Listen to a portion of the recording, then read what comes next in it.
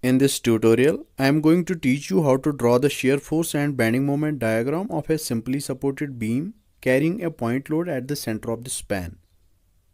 Before watching the tutorial, if you didn't subscribe my channel, please subscribe it and don't forget to press the bell icon so that you don't miss any updates in future.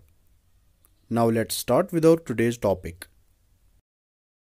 Consider a simply supported beam of span L carrying a point load W at a distance of L by 2 from both the ends.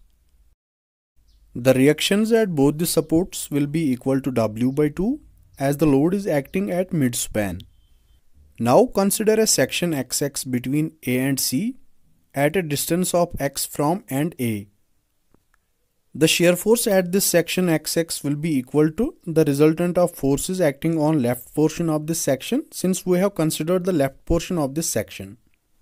But the resultant force acting on left portion of the section is W by 2 and is acting upwards. And we already know the resultant force acting upwards in left portion of a section is considered positive as per the sign conventions of shear force, which I have already mentioned in my previous tutorials, and you can go through it by visiting the link given in description. Now let Fx be the shear force at section XX and Fx will be equal to plus W by 2. The shear force will remain constant between A and C and will be equal to plus W by 2 since there does not exist any extra load between A and C.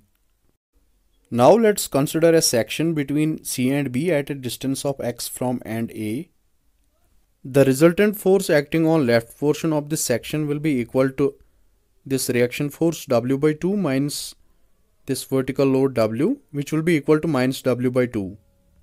This force will remain constant between C and B since there is no any other extra load between C and B. Hence shear force between C and B will be equal to minus W by 2.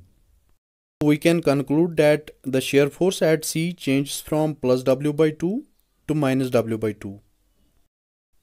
In order to draw the shear force diagram, we will start from drawing the baseline AB.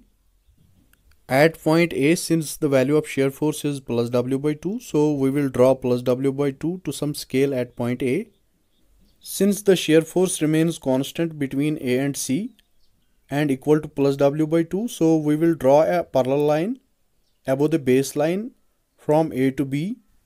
As the shear force between C and B remains constant and equal to minus W by 2, so we will draw minus W by 2 to some scale below the baseline at point C, and we will draw this parallel line from point C to B, and by joining these points we will get our shear force diagram.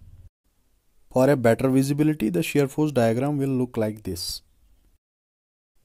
For bending moment diagram, please watch the second part of this tutorial. I have given the link of second part in description. Thank you.